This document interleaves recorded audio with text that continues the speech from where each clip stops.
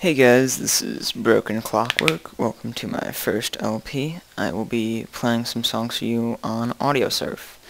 This is a game that I found quite recently. I don't claim to be the best at it.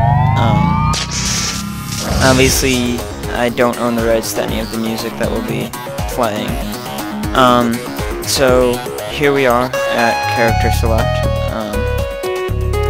Just to keep it simple for you guys, I think I'm going to pick Mono Pro. We will use the pop-up file browser, which is a lot easier. How about we play? What would be good? Alright, let's go with the Chrono Cross battle music. Big fan of the game. So let's do it. This game is played with the mouse and or WASD keys. It's quite the visual experience. The goal is to collect as many of the colored blocks as you can, and whenever you get 3 or more in a little column or just touching, they will be removed from your inventory, as I call it. They can touch in any way. I'll be showing some gameplay of other characters a little later, so if you're waiting for that, stay tuned, I guess.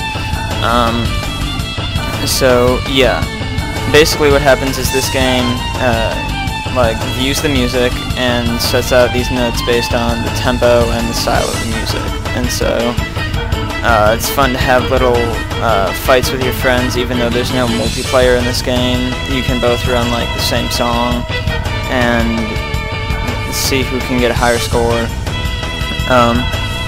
Obviously, well, not obviously, but as the music picks up in speed or goes a little down in speed, the direction that you're going in on the y-axis will the slope will either increase or decrease. So as you start and go, as the music is going faster, the slope of the place that you're in will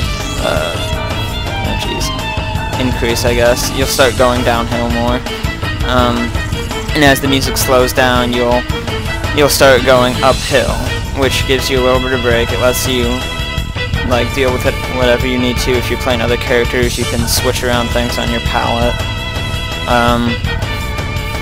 Now let's get into what this character can do specifically.